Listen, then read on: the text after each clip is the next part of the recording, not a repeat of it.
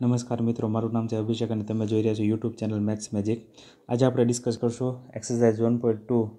આપણે આની પહેલાં એક્સરસાઇઝ 1.1 અને ટોપિક નંબર 1.1, 1.2, 1.3 અને થિયરમ 1.1 અને 1.2 જોઈ લીધા.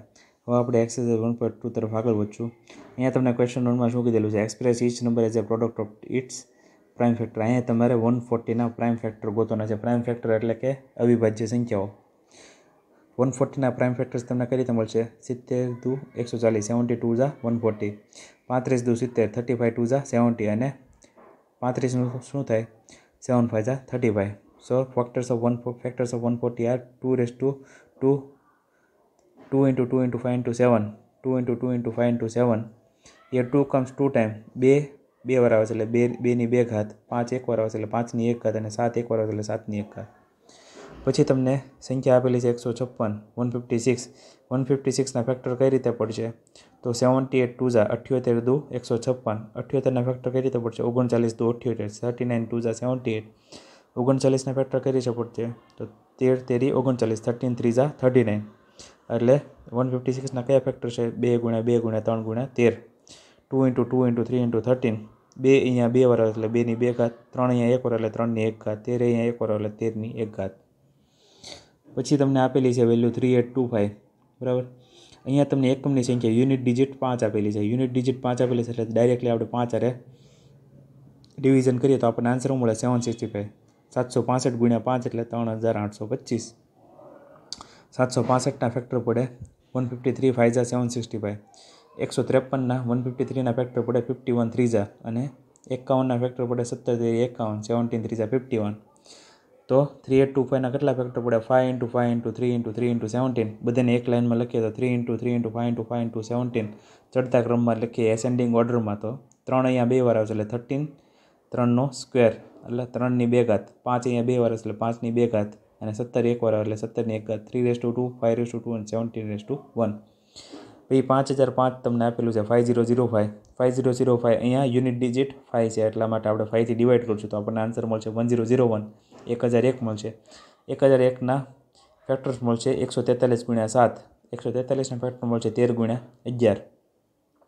તો 5005ના ફેક્ટર કેટલા મળે છે? 5 ગુણ્યા 7 ગુણ્યા 11 ગુણ્યા 13. 5 into 7 into 11 into 13. બરાબર. એક લાઇનમાં લખતા ચડતા ક્રમમાં.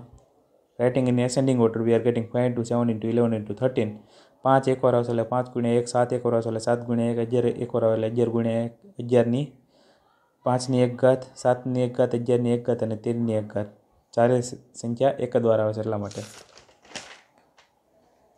પછી આપેલું છે 7429, 7429. તો એના ફેક્ટર પડે છે 437 ગુણ્યા 17 અને 437ના 23 ગુણ્યા 19. તો 7429, 7429ના ફેક્ટર્સ કયા પડે છે? 17 ગુણ્યા 19 ગુણ્યા 23. આ 3 3 digit, this all 3 digits R prime numbers. 3 3 અવિભાજ્ય સંખ્યા છે એટલે 17 એક વાર આવશે એટલે 17 ની 1 ઘાત, 19 એક વાર આવશે એટલે 19 ની 1 ઘાત, 23 એક વાર એટલે 23 ની 1 ઘાત. પછી છે question number 2. Find the LCM and HCF of the following pairs of integers. Verify that LCM into HCF is equal to product of the two numbers. આપણે પહેલા સૂત્ર જોઈએ છીએ, ઇક્વેશન જોઈએ છીએ કે LCM into HCF is equal to product of two numbers. બે સંખ્યાનો ગુણાકાર, જે સંખ્યા તમને આપેલી. અહીંયા બે સંખ્યા તમને આપેલી છે 26 અને 91.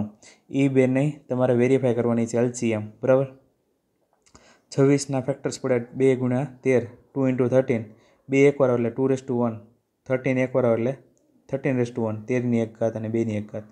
91ના ફેક્ટર પડે 7 ગુણ્યા 13, 13 7 91.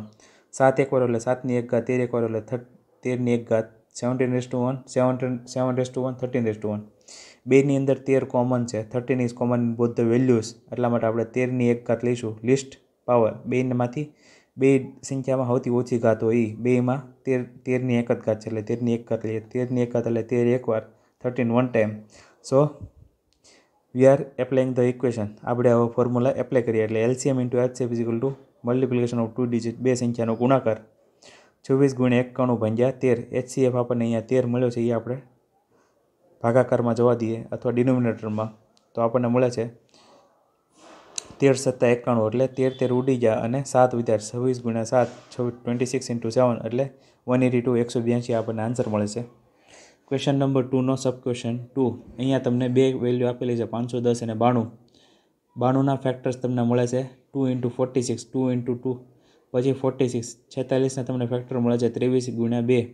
23 અવિભાજ્ય સંખ્યા છે, પ્રાઇમ નંબર. એટલે આનાથી વધારે ડિવિઝન થશે નહીં, એટલે 2 વાર એટલે 2 પછી 23 એકવાર આવે છે, એટલા માટે 23 બરાબર. પછી આવે છે 510, તો 510ના ફેક્ટર છે 2 અને 255, તો 255 ફેક્ટર પડે છે 51 બરાબર. 51 5 255, 51 ફેક્ટર પડે છે 17 3 51, 17 51, 17 હવે લાસ્ટ ડિજિટ આવી જાય છે બરાબર. આનાથી વધારે અવિભાજ્ય સંખ્યા ગોતી શકતા નથી બરાબર આ વેલ્યુમાં. એટલે 2 × 3 × 5 × 17 ચડતા ક્રમમાં ગોઠવી હોય. 2 એકવાર આવે એટલે 2 3 એકવાર આવે એટલે 3 5 એકવાર આવે એટલે 5 17 એકવાર આવે એટલે 17 તમારે HCF ગોતવાનો છે. એટલે બેની અંદર કઈ સંખ્યા કોમન છે, તો બેની અંદર જે સંખ્યા કોમન હોય અને જેનો સૌથી ઓછામાં ઓછી ઘાત હોય, તો અહીંયા 2 કોમન છે બંને સંખ્યામાં, એક 92 અને 510માં.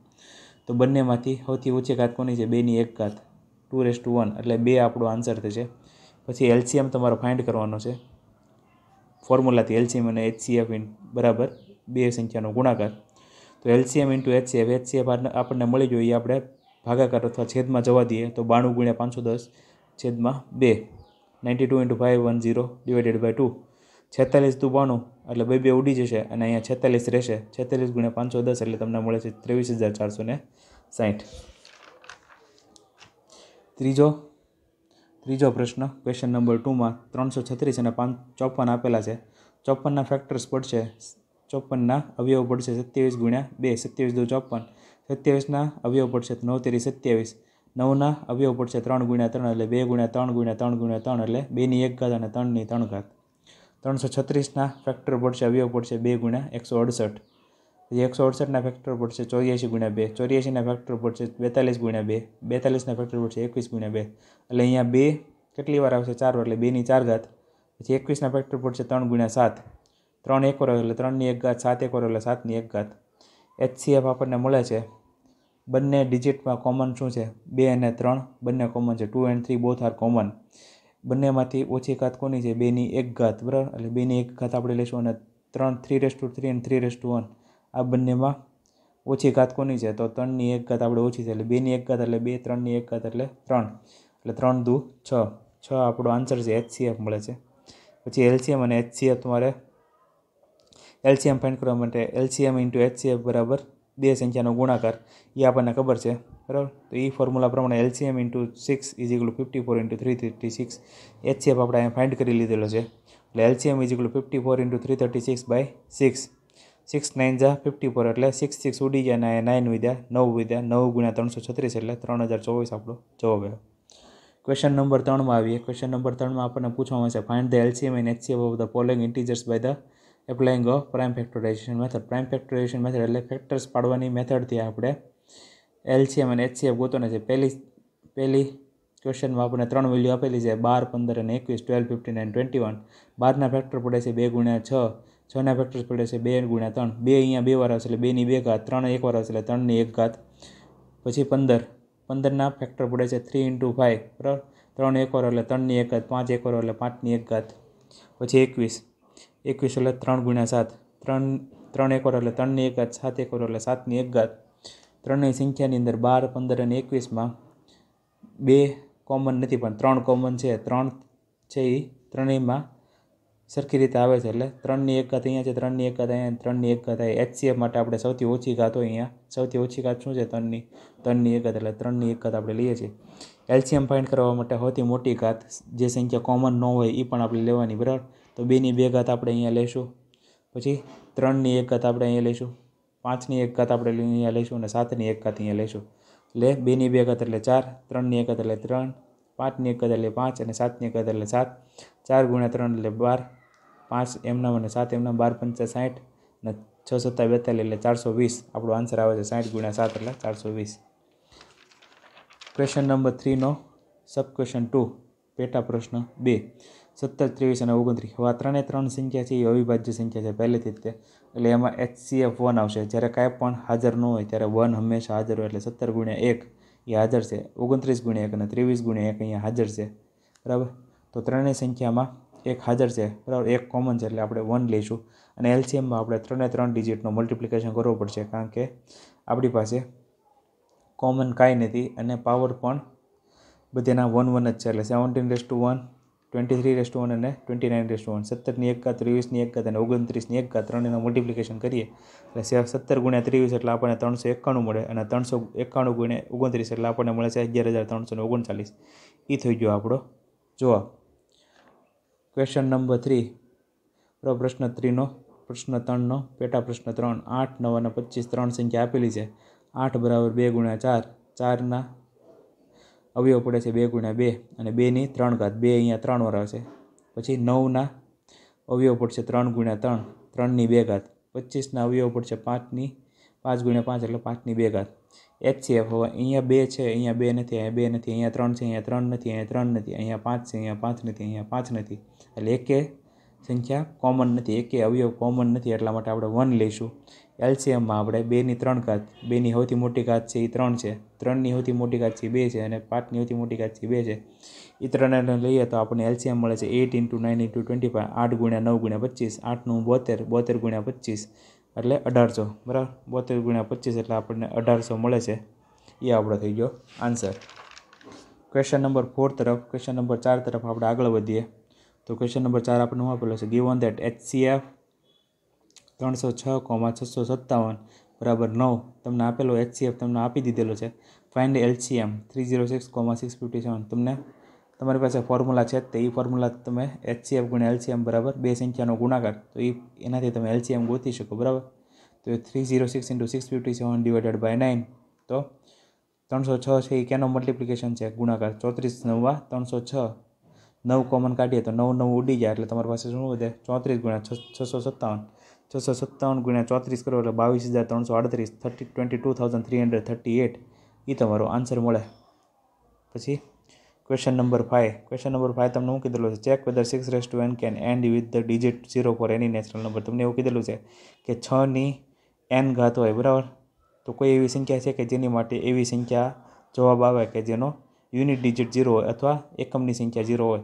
તો ના, એ શક્ય નથી કારણ કે 6ના ફેક્ટર્સ છે કેવો છે? 2 અને 3. કોઈ પણ સંખ્યા જેનો એકમનો અંક 0 આવે તો એની માટેની કન્ડિશન શું છે? 2 × 5 બરાબર, 2 અથવા 5 એના ફેક્ટર હોવા જોઈએ. અહીંયા 2 તો છે પણ 5 નથી, અહીંયા 5ની જગ્યાએ 3 છે. એટલા માટે નો 6n can not and with the unit digit 0 or can not and with 0 four any natural number n. એટલે જવાબ આપણને મળે છે કે કોઈ પણ સંખ્યા n હોય તો એની માટે આપણને 6n જે જવાબ છે એ 0 આવશે નહીં બરાબર, unit digit. Question number 6 explain Y 7 × 11 × 13 + 13 and 7 × 11 × 13 + 13 and 7 × 6 × 5 × 4 × 3 × 2 × 1 + 5 R composite number. તમને એવું કીધેલું છે કે આ બે સંખ્યા છે એ કોમ્પોઝિટ નંબર છે એ સાબિત કરો બરાબર. આ બે સંખ્યા છે કોમ્પોઝિટ નંબર શું કામ છે? આપણે સાદા બોર્ડ માસના રૂલથી કરીએ બરાબર. Bracket open, division, multiplication, addition and subtraction બરાબર, ભાગુ સબાના નિયમથી. તો આપણે ડાયરેક્ટ પહેલાં ગુણાકાર કરીએ અને સરવાળો કરીએ તો અહીંયા છેલ્લે સરવાળાની નિશાની આવે છે, એટલા માટે આ કોમ્પોઝિટ નંબર ન કહેવાય બરાબર. પછી અહીંયા તમે આ બધી સંખ્યાનો ગુણાકાર કરો અને પછી છેલ્લે તમારી પાસે સરવાળાની નિશાની વધે છે, એટલે આ પણ કોમ્પોઝિટ નંબર ન કહેવાય. કારણ કે કોમ્પોઝિટ નંબરની ગુણધર્મો છે તો properties of composite number R K બે સંખ્યાનો મલ્ટિપ્લિકેશન થવો જોઈએ અને સંખ્યાનો જે મલ્ટિપ્લિકેશન થાય એ પ્રાઇમ નંબર હોવો જોઈએ, અવિભાજ્ય સંખ્યા. અહીંયા તમને નંબર આપેલો છે 7 × 11 × 13 + 13. હવે આની અંદર જ આન્સર આપેલો છે. 13 તમારે કોમન લેવાનું છે એટલે પહેલી વેલ્યુ તમને બ્રેકેટની બહાર મળી જશે 13 અને પછી આ જે બ્રેકેટની અંદર છે એનું તમારે સાદું રૂપ આપવાનું છે. Simplification you have to do the simplification what is there in the bracket. એટલે 7 × 11 બરાબર એટલે 77 + 1 એટલે 78. 78ના તમે ફેક્ટર પાડો તો 39 × 2 39 × 2 78. 39ના ફેક્ટર પાડો એટલે 13 × 3 13 × 39 બરાબર. એટલે તમારી પાસે શું આવશે? 2 × 3 × 13 × 13 એટલે 13ની 2 ઘાત. એટલે હા, આ કોમ્પોઝિટ નંબર પોસિબલ છે, આ કોમ્પોઝિટ નંબર બની શકે છે. અહીંયા તમને બીજી સંખ્યા આપેલી છે 7 × 6 × 5 × 3 × 2 × 1 + 5 7 × 6 × 5 × 4 × 3 × 2 × 1 + 5. 5 તમે કોમન કાઢો, ટેકિંગ 5 એઝ કોમન, તો તમને શું મળે છે? બ્રેકેટની અંદર 7 × 6 × 4 × 3 × 2 + 1. આનું તમે સિમ્પ્લિફિકેશન કરો એટલે તમને શું મળે છે? 1008 બરાબર. 7 6 42, 7 6 42, 4 તેરી 12 ગુણ્યા 2 વત્તા 1, પછી 12 દુ 24, 42 ગુણ્યા 24 એટલે તમને મળે છે 42 ગુણ્યા 24 એટલે 1008 મળે છે. 1008 વત્તા 1 એટલે 1009. 1009 છે પ્રાઇમ નંબર છે, અવિભાજ્ય સંખ્યા. 1009 is prime number and 5 is also prime number. એટલે બે પ્રાઇમ નંબરનો multiplication. So yes it is composite number. Last question number 7. તમને શું આપેલું છે કે there is a circular path around a sports field. Sonia takes 18 minutes to drive one round of the field while Ravi takes 12 minutes for the same. Suppose they both start at the same point and at the same time and go in the same direction. After how many minutes will they meet again at the starting point? શું કહે છે કે એક sports field આપેલું છે, એમાં એક starting point છે. સ્ટાર્ટિંગ પોઈન્ટ ઉપર સોનિયા અને રવિ ઊભા છે, તે એક જ ડાયરેક્શનમાં એક જ દિશામાં જઈ રહ્યા છે, બરાબર. તો એવી કેટલા સોનિયાને 18 મિનિટ લાગે છે રાઉન્ડ પૂરો કરતાં સ્પોર્ટ્સ ફિલ્ડનો, અને રવિને 12 મિનિટ લાગે છે. તો પ્રશ્ન એવો પૂછવામાં આવ્યો છે કે સોનિયા અને રવિ કેટલી મિનિટ પછી સ્ટાર્ટિંગ પોઈન્ટ ઉપર મળશે. તો આવો જ્યારે પ્રશ્ન આપણને પૂછવામાં આવેલો ત્યારે આપણે LCM ફાઇન્ડ કરવો પડે. સોનિયાની 18 મિનિટ થાય તો બરાબર રાઉન્ડ પૂરો કરતા, તો 18 મિનિટનો તમે પ્રાઇમ ફેક્ટર્સ ગોતો તો 2 × 9 થાય, 9ના તમે 3 × 3 થાય, એટલે તમને શું મળે 2 1 ટાઈમ આવે છે, એટલે 2:1, 3 2 ટાઈમ એટલે 3:2, 2ની 1 ઘાત અને 3ની 2 ઘાત. રવિને 12 મિનિટ લાગે છે, 12 મિનિટના તમે પ્રાઇમ ફેક્ટર ગોતો તો 2 × 6, 6ના પ્રાઇમ ફેક્ટર ગોતો તો 2 × 3, એટલે 2 અહીંયા 2 વાર આવે છે, એટલે 2ની 2 ઘાત, 3 અહીંયા 1 વાર એટલે 3ની 1 ઘાત, એટલે 2:2 અને 3:2. LCM માટે કન્ડિશન છે કે મેક્સિમમ પાવર મોટામાં મોટી ઘાત તમારે સિલેક્ટ કરવાની, બરાબર. અહીં 2ની 1 ઘાત છે અને 2ની 2 ઘાત છે, અહીંયા આપણે 2ની 2 ઘાત લઈશું. 3ની 2 ઘાત છે અને 3ની 1 ઘાત છે, એટલે 3ની 2 ઘાત આપણે લઈશું. 2ની 2 ઘાત એટલે 4 થાય, 2 × 2, અને 3ની 2 ઘાત એટલે 3 × 3 એટલે 9 થાય, 9 4 36. એટલે સોનિયા અને રવિ વિલ મીટ આફ્ટર 36. સોનિયા અને રવિ સ્ટાર્ટિંગ પોઈન્ટ ઉપર 36 મિનિટ પછી મળશે. અહીંયા આપણી એક્સરસાઇઝ 1.2 ઓવર થાય છે. તમારો ખૂબ ખૂબ આભાર મિત્ર. Thank you and have a nice day.